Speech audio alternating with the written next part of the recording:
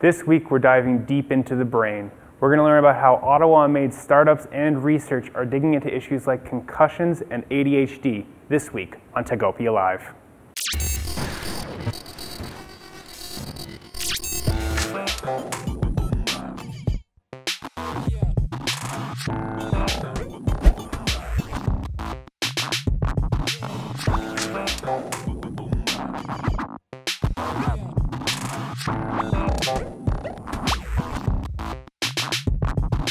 Hello, ladies and gentlemen, and welcome to Techopia Live. I'm your host, Craig Lohr, the editor here at Techopia. We are back at the University of Ottawa's STEM building, where the Faculty of Engineering students and professors do most of their research and studying. There are plenty of students walking by, so you might catch a little bit of chatter on the way.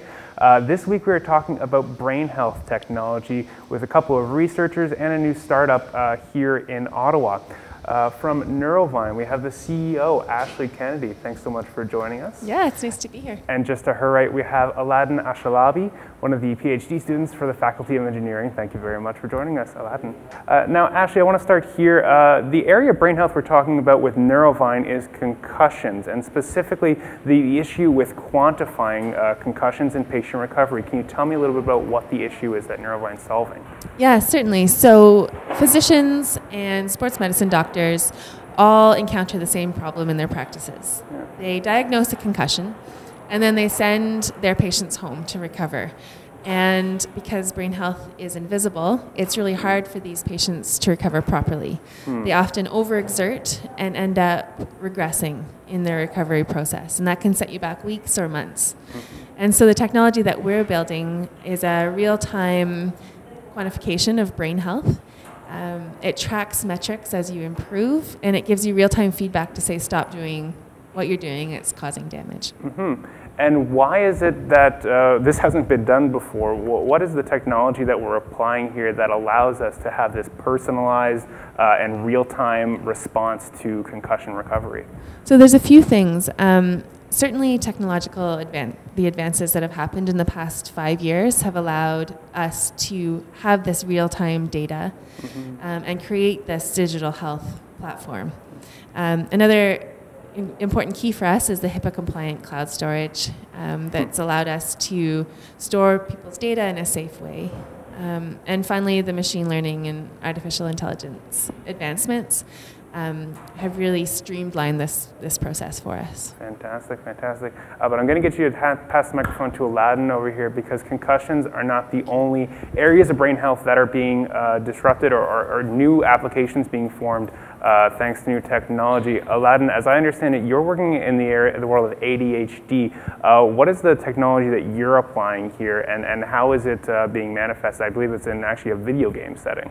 Yes, so we try to integrate different fields together. So we integrated games with the brain-computer interface devices in order to diagnose ADHD children in early stages in a way that they could engage more in the game and also could put more effort in improving their attention states. So the game we're building is mainly hands-free. So it's the game is fully controlled by the brain. So it associates a couple frequencies of the brain signals to commands that could be sent to the computer, and then control that actual avatar to move forward or backwards. We have also integrated other gyroscopes, so the turning of the character could be also very smooth. And so we're trying in the product we're building to increase the engagement of ADHD children in putting more effort in paying more attention and focusing more on the character in order to make it move or fulfill the requirements of the game. So.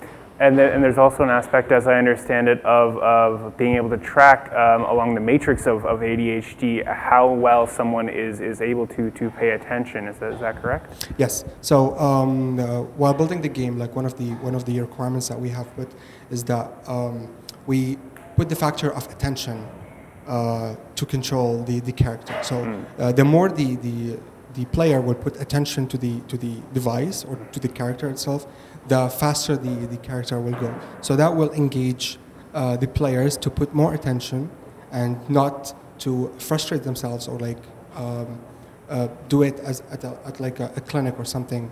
And so all the factors, all the design choices that we have chosen was built on the idea of making that therapeutic system very convenient for students and children, besides having the fact that it improves attention and engagement. I'll get you to pass the microphone back here to Ashleigh, but one of the things I just find very interesting about this field, talking about brain health and technology, where they intersect, is it's very clear to hear about the applications and how they might be able to use, how they might be able to help patients, students, young children, maybe who have suffered concussions or are struggling with ADHD, to improve their daily lives through either fun games or through a simple interface through an app, something easy to understand. Ashleigh, I know there are specific applications that we're looking at with Neurovine in the world of sports and especially football. I know it was a personal story to you. Your father was a professional football player, and that brought you into the world of concussions and neuroscience. What are some of the potential studies that we're doing here or for future applications in the world of sport? Yeah, so sports certainly is kind of at the forefront of social media right now. The impact of major concussions is really well understood, at least the relationship with concussion and long-term brain health. But what's really interesting is the subconcussive blows that you would sustain, say, hitting a soccer ball. And so we're able to monitor brain health after even smaller impacts than what would typically be diagnosed as a concussion, and prevent the long-term accumulation of minor brain injuries, basically. In addition to the sports vertical, there's certainly application for us in the military as well. And it's thankfully coming to the forefront of their mandate as well in the military. Yeah, I think there's another layer on this, and that is the societal understanding of CTE, what contact sports and dangerous careers, like a career in the military, can do to our brain health. So I'm excited to see where Neurovine can go as well with research like Aladdin's in better understanding the brain, better managing it after a traumatic event or an illness like ADHD. So thank you both so much. Both really appreciate you coming on to share your stories today. Yeah, this was fun. Thanks, Craig. Awesome. Now, before I let you go, I want to take a quick moment and thank some of our sponsors, without whom Techopia Live would not be possible. I want to start with Number Crunch, offering virtual CFO services to SaaS firms. There's TD Bank, offering specialized programs for tech firms. There's Pearlie Robertson, Hilly McDougall, a leader in business and tech law.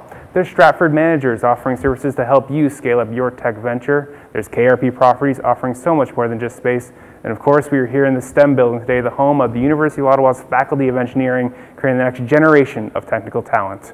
Now, Techopia Live is not just this fantastic show. We are also available online at obj.ca/Techopia with daily articles covering Ottawa's tech scene. You can also find us on social, on Facebook and Twitter at Techopia OTT. And if you're watching us on YouTube, please leave us a like and a comment and subscribe if you'd like to see more of our weekly tech interviews. Apart from that, I just want to thank you very much for joining us for this week's episode of Techopia Live. We'll be back next week, of course, with another episode. Hope to see you then. Bye.